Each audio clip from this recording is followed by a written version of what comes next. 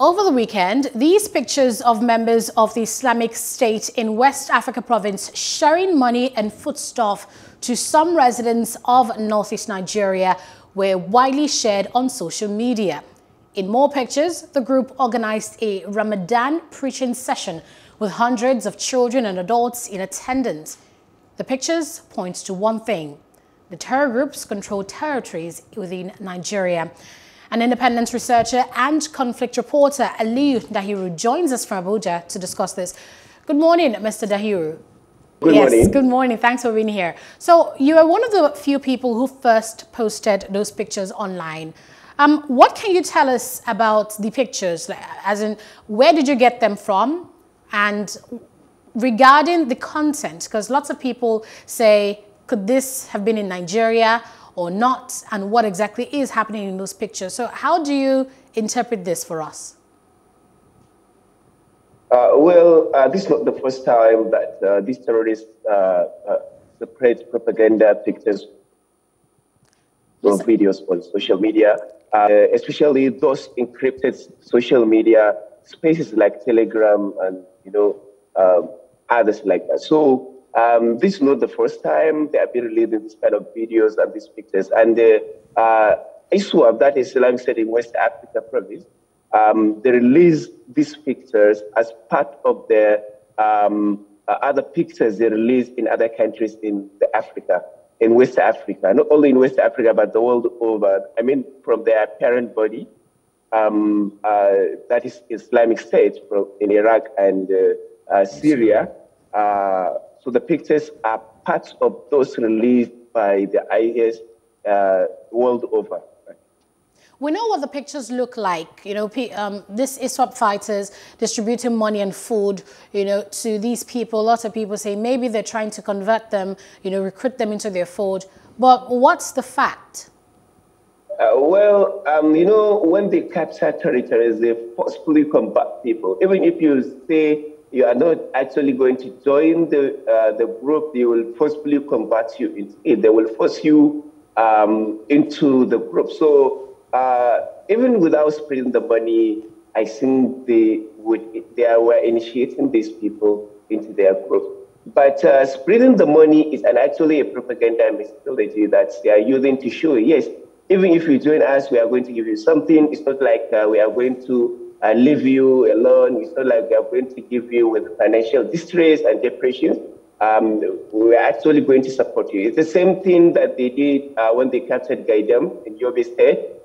They followed all the houses in Gaidam and they started giving them like 20K per household. So It's actually a propaganda method that they are using to, attract the attention of the others who didn't join. To tell them that even if you join, it's not actually going to end in futile. We are going to support you. We are going to give you money. We are going to give you food. We are going to give you whatever you require that Nigerian state or other African states are not going to give you. All right. So what does this say about the idea of them controlling territory and territories in northern Nigeria? Does this give, does that make that true? And of course, what does it also say about Nigeria's security agencies and their level or the ability to wipe these persons out of Nigeria's space? Well, I think so many people commenting on social media misunderstand these things.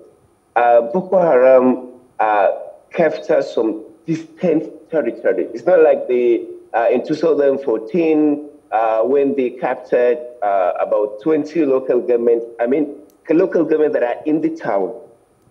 Nowadays, Boko Haram attacks were mostly in the villages or remote areas of Nigeria, but they are still controlling some places. So it's not like they were totally abolished from controlling any territory. They're actually controlling some villages. And the thing is, if they come and attack a particular location, they stay there for a while before the army would now come and liberate the place. So it's not like what people are thinking, that the government has abandoned the spaces or the villages, that abandoned the communities, and these people are controlling the things. And another thing is that there are many innocent people out there in those communities they are controlling. So if we are to see like an airstrike operation would be done, then a lot of innocent people will be killed. So there are lots of ways that these particular places would be a kind of liberated or kind of saved from the hands of these people without harming the innocent people out there. So most of the time when the government talk about accepting repentant Boko Haram terrorists, the government is not actually talking about the fighters. They're talking about those people that joined the Boko Haram forcefully. Okay. So a lot of people misunderstand. It's not all about that Chikau has now become repentant and now we are accepting him, or any other big commander has accepted peace and dropped his arm. Therefore, the government is integrating him into the society. It's not like that. Okay. Most of those that are integrated into the communities or back into the society, most of them were forcibly pushed into the terror organization unwillingly, I mean. So it's not like that. So many people don't understand these things. They just keep ranting on social media without understanding what's going on in the field. All right. Mr. Dahiru, you mentioned earlier that these ISWAP fighters could go from house to house after, capturing a territory, and then they begin to give them money as much as 20,000 naira, like you've said, for each household. And in the pictures we saw, these, terrorists were distributing 500 naira notes to young kids. In your research as, a conflict writer, were you able to in any way trace the source of these funds? Would you say these are from their financiers, these are from, ransom payments? Well, Boko Haram actually have many sources of income. Sometimes when they raid a particular location, they confiscate money from the residents. That is another one. And another thing is that they engage into some small, like fishing. They get taxes from the people, the resident of the particular place they captured. That is another thing. And sometimes they engage into kidnapping for ransom. So they get a lot of money. Getting financiers or funders outside their zone is really difficult nowadays, especially with the new banking system that we have with the BVN and all those stuff. And the Nigerian government is tracking all the activities of people transacting with any other person, especially those kind of terrorists. So it's really difficult to be, engaging into transactions, online transactions with these people. But these are the major sources of their income. They get taxes from the residents of the particular location they captured. That is number one, and they confiscate money from the people in the residence, especially those who they tag unbelievers. That is, those who are not following the same particular ideology that they are following. They confiscate their properties and money because they think that is permissible according to their own interpretation of Sharia law. Mr. Dahiru, so basically it's true what we hear, that some communities actually come together, to contribute money to pay to these terrorists as taxes and levies so they can be protected. It's not so that they can be protected. It's that they fear that they may be killed if they do not pay that. It's just like kidnapping for ransom. If you do not pay, the terrorist will kill your brother or your husband or your close one. So you have to pay if you need your, close one to be released. That's the same thing. No, I'm not talking about the ransom. I mean the taxes. The taxes you mentioned, not the ransom. That's where I'm coming. So when they capture a particular location, the residents, if they need their life to be, secured, therefore they have to pay this kind of taxes when they impose them on them. Until when the army will now come and liberate that particular location. That is it. Well, I also want you to speak on, what, like an eye on the ground is like for those locations. For those that the army has not liberated, and of course, from what you're describing, once the army liberates a place, do they still come back to those locations, or that's it for them in that location? And what is it like on ground with these people? Do you see them walking around Are they part of the community? Is there places where people know that they stay and they leave? Share with us, paint a picture of what it is like on ground. I didn't understand. Do you mean like what's it on the ground when they capture a particular location? No, yeah, when these ISWAP fighters, like, right? exactly, what is it like? Do they live among these people? Are they walking around, with their weapons? Yes, that's what they do actually. They live with them. They try to cycle that particular location, especially, villages, they have small population. So they could control them even without sophisticated arms or millions of or thousands of fighters. They actually live with them and they try to impose their own interpretation of violent Sharia law in that particular location. They live with them until maybe at sometimes when the army would come and break that particular location. And the thing is that most of what is happening is that the army have limited number of fighters to remain at that particular location after they liberate it. So when they liberate that particular location and all those properties in that location, actually are destroyed, then they move to another location to liberate them.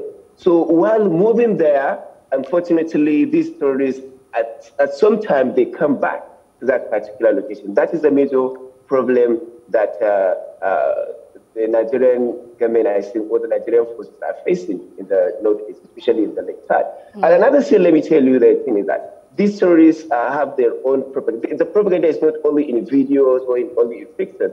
Sometimes they try to implement what the government could not implement in remote villages. I mean, like, they try to bring basic amenities in that particular location. They try to bring, sometimes if there is, default, power system, that the electric system at that particular location, they try to see that they repair it so that the people start enjoying it and say, oh, you see, these people are even more merciful than the Nigerian government.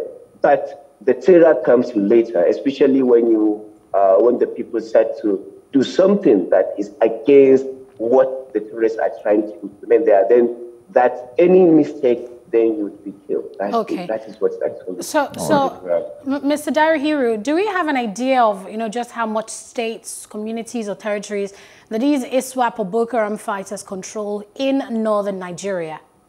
I can't actually say these are the numbers because I don't know actually. Sometimes I know what I see, I know what I can get from other places, or what other conflict reporters, or what I can get from the field. So that is it. But I cannot say these are the. But how widespread is it? Yeah, can you give an estimate of what their numbers are like? I'm not conversant with all the locations in that part. Some villages I don't even know their names until they capture them. Then I will come to know their names. So I can't really estimate. But recently they captured Gaidam, and they captured many territories in the Lake Chad region. And the Lake Chad region is not only Nigeria. There are parts of Cameroon. There is a part in Niger. There is Chad, and so many countries around there. I was hoping that we can get to if they're in their hundreds or in their thousands across those regions. Yeah, do you mean in terms of fighters? Yeah, are they in their thousands or just a couple of hundreds of them? I can't really say, but I believe there are thousands there because they force people to join them. That's their recruitment method. All right. They are forcing people, so you can't know these are the particular, those are the exact numbers that we have out there. But you know what? I actually know what I'm saying about that. When they capture a particular location, all males there, especially those who they see, they could have a military capability. They force them to join their fighters. All right. Aliya Dahiru, thank you very much for your time this morning. Remember to continue to stay safe. We'll love to continue to speak with you every now and then. Thank you very much. All right, so we're still talking security, the state of the nation. After the break, we have the Director of Publicity and Advocacy of the Northern Elders Forum after the break. Do stay with us.